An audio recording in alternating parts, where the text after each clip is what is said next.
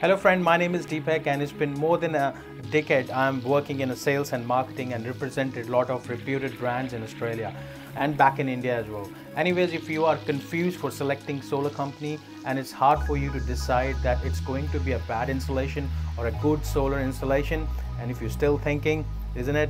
I'm sure after watching this 2-minute video, it will clear a lot of doubts and help you to differentiate your so-called solar cowboys.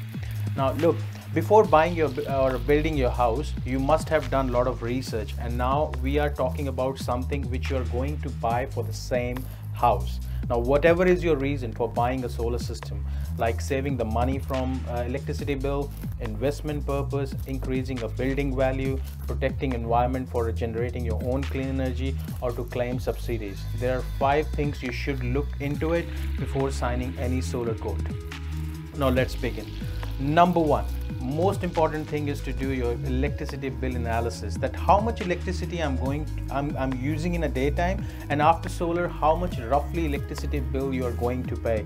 Ask your sales or energy consultant to do the bill comparison for you. You can use the solar calculator which is available on internet as well. Because when you have a rough prediction of your new bill, then you can make an informed decision whether you should buy the solar or you should look for the finance option, or what size of system you should buy. However, while doing this comparison, don't get confused for a rebate and a feed-in tariff. Number 2, now come to the product. There are 3 major components for the solar system. Panels, which comes with 10 to 25 year of product warranty. Inverter, most of them are 5+5 year of warranty. And third thing is racking and a mounting system. If I only talk about the quality products, there are 3 types of products are available in the market, which I classified between budget system, regular system, and a premium product. There are hundreds of websites where you can see this comparison.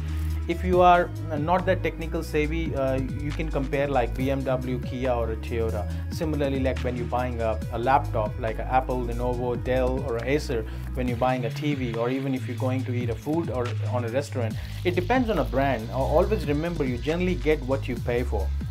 Number 3, now when you know about the product, then try to inquire and understand about panel directions, angles, your roof conditions, workmanship warranty, site inspection, any additional work required in meter or switch box, numbers behind the finance option, and how long company will take to do the final installation.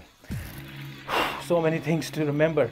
Now number 4, check solar company's profile, their physical presence, their reviews on Google, Solarquote, or any other trusted platform, to try to deal with CEC approved retailer. And if you're dealing with an installer, then they should be certified electrician. Those use quality gear for install solar.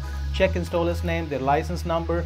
Solar panels gonna generate a high voltage DC electricity. Therefore, it have to be installed as per precise Australian standard to ensure a safe system. Number 5, and it's very important, inquire about after installation steps like meter change, solar system documentation, which should have equipment handbook, certificate for a product warranty, electrical and safety documents. Hopefully this information helps you to make a wise decision, because end of the day, solar system gonna get installed on your expensive and valuable house. Thank you so much for watching so far. Thank you.